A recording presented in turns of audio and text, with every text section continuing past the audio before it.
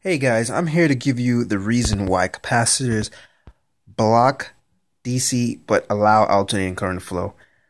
I know that out there aren't very good videos on how to explain this because I've looked myself and personally they suck. So basically this is dependent on one thing. I'm going to make it plain and simple for you. One thing here, and that formula is 1 over 2 pi FC. This is what capacitive reactance is. If you don't know what capacitive reactance is, go look it up. But this is going to be a simple definition on why alternating current is allowed through a capacitor. So we know that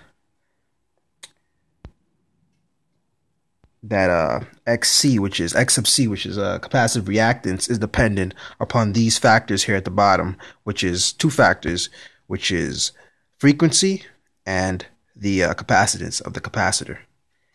If we look here, we can find out that depending on the frequency or the capacitance will give us our capacitive reactance. Capacitive reactance is the capacitor in a circuit. It's resistance to alternating current. So if we plug in formulas here, let's say that we had a changing with frequency. When you have a change in frequency, that means that here you have an alternating sinusoidal wave. I know this doesn't look like it, but it's a sinusoidal wave. So you have a change in frequency. The frequency is always changing. It's always changing. Rather to DC, where you have a straight line that's constant, never changing. Zero frequency. Keep that in mind. Zero, nothing. Put a 0 in this formula right here. If you have a 0 here, what happens? 1 over 0, infinite. You should know that. 1 over 0.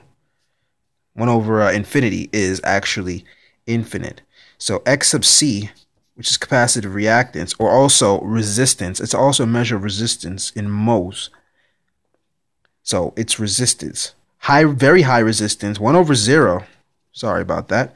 1 over 0, which is equal to infinity, is basically a very high resistance.